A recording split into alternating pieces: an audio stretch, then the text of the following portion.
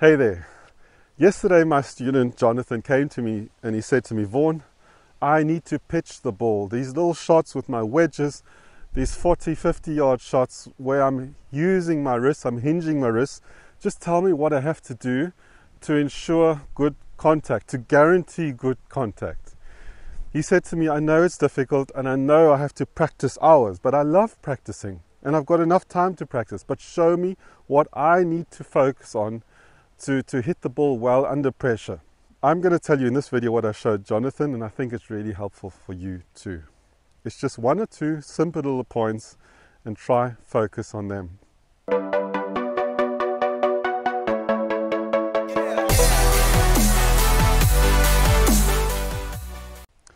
I assume that you know how to address the ball in the center, feet pretty close together, slightly open, leading foot slightly turned open as well, weight on both feet or slightly left, and then we make a slight hinge of the wrist on the backswing.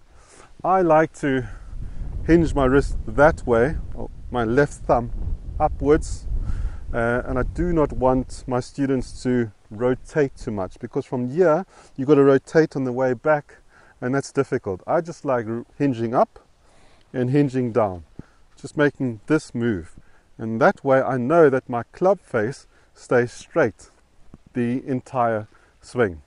Okay, those are just small little points.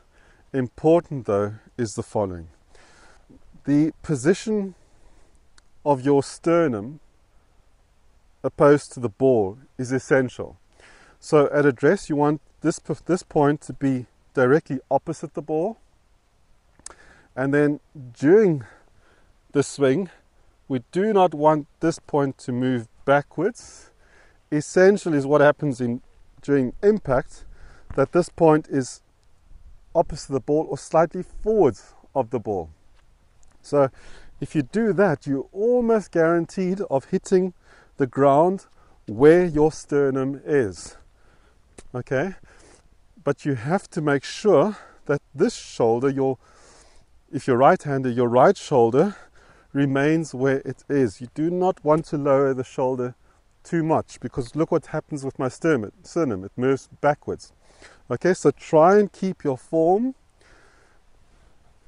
and try and make sure that your sternum stays centered or moves slightly to the left. And then the last point, once you've hit the ball,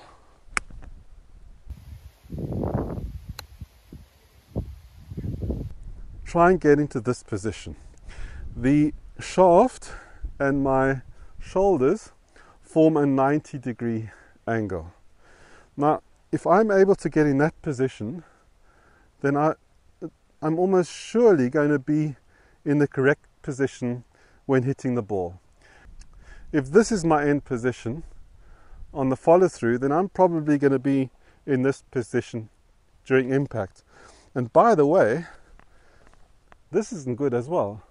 A lot of golfers try and keep their hands in front, but that's so dangerous because it's so easy then for the leading edge just to get stopped by the ground. So you want to release this angle to this point. So those are the main points. And now I know when I pitch the ball, I'm going to have ball ground contact. First the ball and then the ground. And really the lie doesn't really matter. This is quite wet today, but I know I'm hitting ball and then ground. Okay, here's a slow motion of the movement. You can have one more look at it.